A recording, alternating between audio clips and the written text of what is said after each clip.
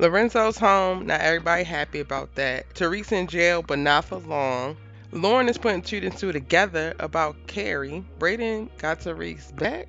And Effie to the rescue. What's good, y'all? She gets this Erica Vane coming to you with the full breakdown of episode 6 from season 2 of Power Book 2 Ghosts. What's Free is the title of the episode, and this one did not disappoint. It definitely gave original Power vibes. Honestly, season 2, every episode is better than the one before, but the one before was hot fire as well. Y'all, let's really get into this. This episode opens on Lorenzo's welcome home party at the Tejada house, and Lorenzo is singing Diana's praise as Monet watches with jealousy brewing in her heart. Now we see where Kane gets it from. Monet is really struggling with Diana getting all this shine, but to be fair, Diana is only looking this good because she stole $1 million from Monet, went behind her back to Davis to get Lorenzo out of jail, and didn't utter a peep, completely catching Monet off guard, and we all know how she don't like surprises. I guess it's safe to assume that Zeke came to live with Monet after Lorenzo went away because he tries to usher Zeke and his teammates about the party the moment that they walk through the door. That makes me wonder if Monet had anything to do with Lorenzo going away and then her son conveniently coming to stay with her after. But we're going to come back to that theory a little bit later because there's a stronger Easter egg that points to that theory being true that presents itself in the episode.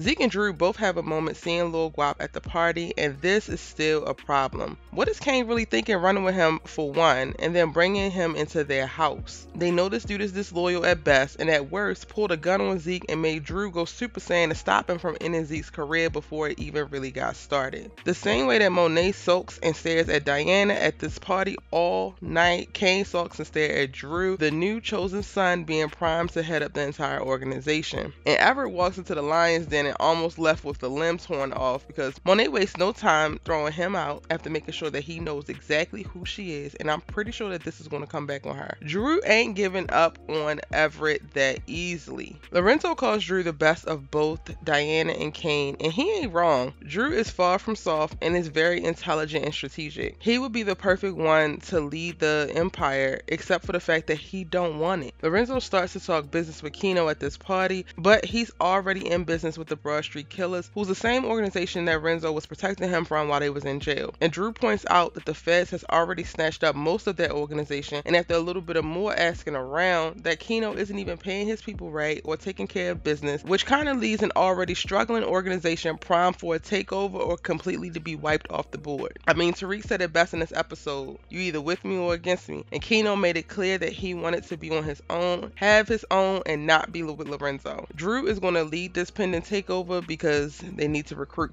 Kino's number 2, and they discuss all of this after Lorenzo sends Kane out of the bar to go summon his connect that he wants to be able to meet with Drew. Now, Monet at the top of the episode is looking like she doesn't want the things to go back to the way that they were. The scene where Diana brings Lorenzo breakfast in bed and Drew and Kane bringing his old clothes from the garage, and the kids get all excited when Lorenzo's talking about cooking like he used to in their family dinners. She literally just looks disgusted. But by the end of the episode, she's at this dinner, sitting, taking in him laughing, the kids laughing, the vibe of their family, and then decides suddenly that she does want that. She goes on to talk about how she owes this to her family to be able to keep them together when she goes to break things off with Dante. And it's like, Monet, sis, you know that your kids are grown, right? After one decision, she changes the plans and tells Dante to stay away from Zeke and her. But girl, do you really think it's going to be that easy? You really think that Dante has done all that he has done now just to stop here because your cousin got out of the jail? This is a war waiting to happen. At the end of the episode, Dante is watching Zeke practice, and he hits Kane up to change his mind about meeting Lorenzo. At the very least, he's going to meet Lorenzo just to size him up, but most likely he finna make a play.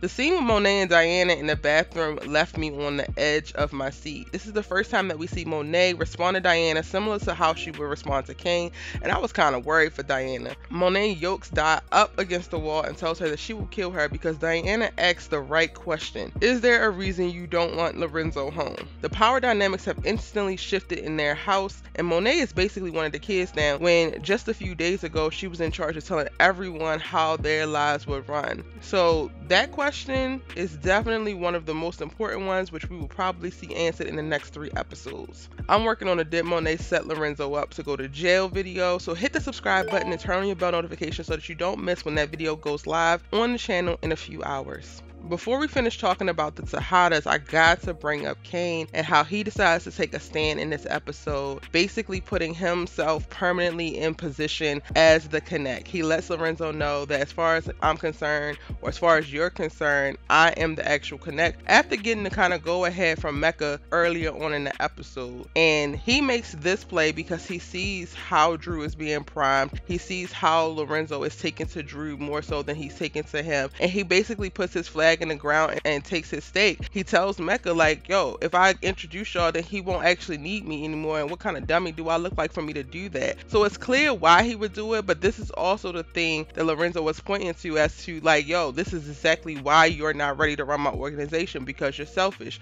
because you literally only think about yourself, you do what's best for yourself, and this is not how you would actually parlay that. And it's kind of really hard to say if he should or should not have done it, because he's right. Like, it's basically making sure that he don't go obsolete within this organization. But I also get how Lorenzo wants Kane to be able to own his position. And it'll be one thing if Kane came at it like, yo, this is my position, but I want to be able to do more, I want to learn more. Like, Kane is not the sit back and learn type. He ain't the, like, he's an observant type for an op, but he's not the observant type to be able to push himself to evolve. The best thing for him to do is to figure out what it is that Lorenzo loves so much about Drew and be more like that. But he like, nah, I don't even want that. I want to be myself, and I want this position. And that's what's going to basically start this internal war between Lorenzo and Kane. The Kane scene with Tariq talking things through with him is brilliant. More and more, we're seeing just how much Kanan and Ghost raised Tariq, with these hallucinations that Tariq is having proving more and more important to his continued growth.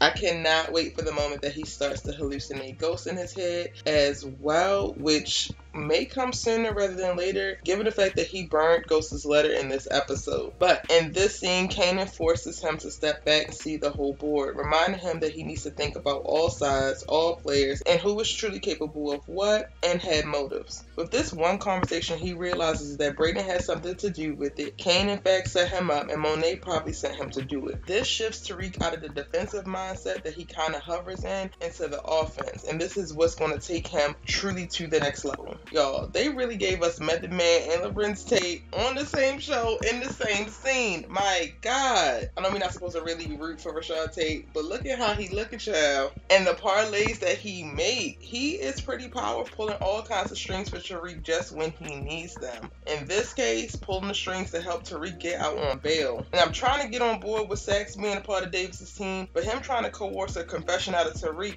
and being so sure that he did it is giving very much so State's attorney, which you are no longer, sir, and also giving liability. Please don't make Tariq have to cancel Christmas on you, Saxe. By the skin of your chinny chin chin, you made it to the spinoff. Hate for you to have to die now. Saxe and Davis keeping Tasha and Tariq from communicating feels bigger than just not wanting her to be able to convince him to run. There's definitely something more to that, and I think we're getting primed for an interesting return or pop-up from her. Tariq and Brayden's argument once he's finally out is one of the best scenes of the entire episode. Brayden finally admits to the licks and moving the body with Kanan apologizes for how that stuff actually set Tariq up. The dialogue in the scene is a mixture of things that need to be said, but also what the audience has been saying about Tariq for since season 3 of the original Power. Not to mention the callback to season 6 argument between Ghost and Tariq. Tariq yells, "What the you even doing this for, B? People out here dying and going to jail because they literally have no other option, and you playing this like it's a game, bro. Go tell your dad to give you a job and quit before you get somebody hurt."